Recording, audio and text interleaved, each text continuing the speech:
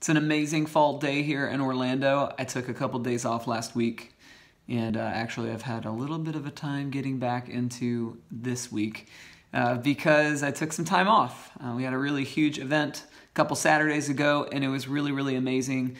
Biggest audience yet, amazing artists, incredible weather.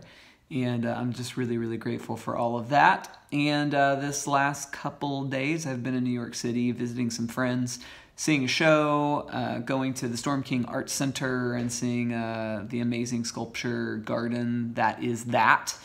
And it's just a good reminder. We can't work and not rest. We have to be people who work and rest and do both. Take time to rejuvenate, take time to be inspired, take time to see friends and spend time with people we care about. And I got to do that while I was there as well. So that's my thing for today.